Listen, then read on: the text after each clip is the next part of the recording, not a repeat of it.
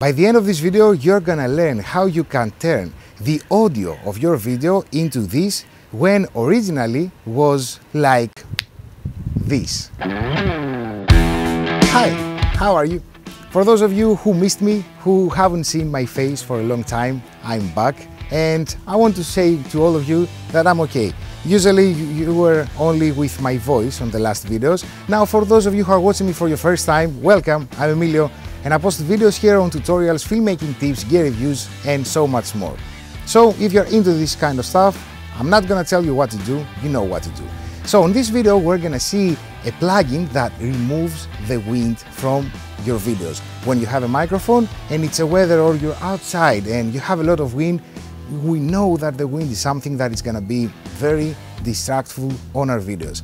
And this plugin is from Crumble Pop and you can find it from FX Factory. And by the way, thanks to FX Factory for supporting this channel.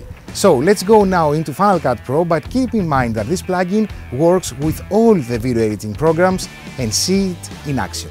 We are in the Final Cut Pro interface and let's see how we can work with the Crumble Pop Wind Remover AI plugin. Here is a footage where we have a lavalier mic without any pop filter on it, so as you can understand, on a windy day it's gonna be a madness. Let's see how we can correct this, if we can, and how better we can do it. This is the audio from a lavalier mic without the pop filter on. As you can see, this is a totally disaster. So we go into the effects where we have installed the wind remover. We're gonna drag this and place it into our clip. And then we go into the inspector panel, we click here and a new window pops up that has all the settings.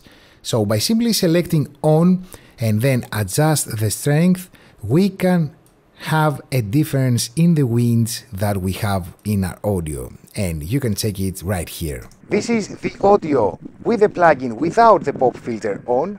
This is the audio from a lavalier mic without the pop filter on. This is the audio with the plugin without the pop filter on.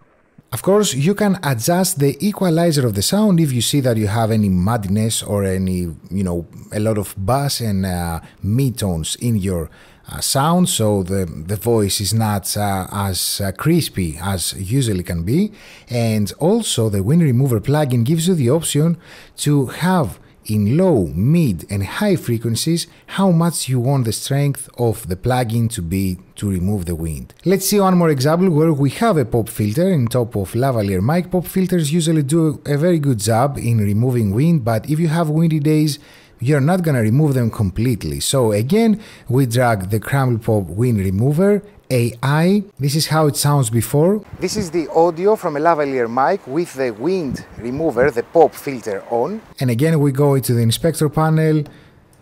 The new pop-up window appears. We click on and we can select how much strength. Now, because we have a pop-up filter, we can keep it on 50%. This is the audio with the pop and the wind remover plugin. This is the audio from a lavalier mic with the wind remover, the pop filter on. This is the audio with the pop and the wind remover plugin.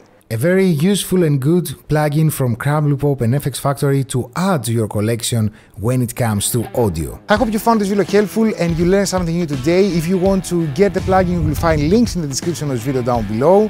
If you have anything to say or to ask, I'm waiting you in the comment section down below. Thank you so much for watching. I'm Emilio, I'm back, and I will see you in the next video.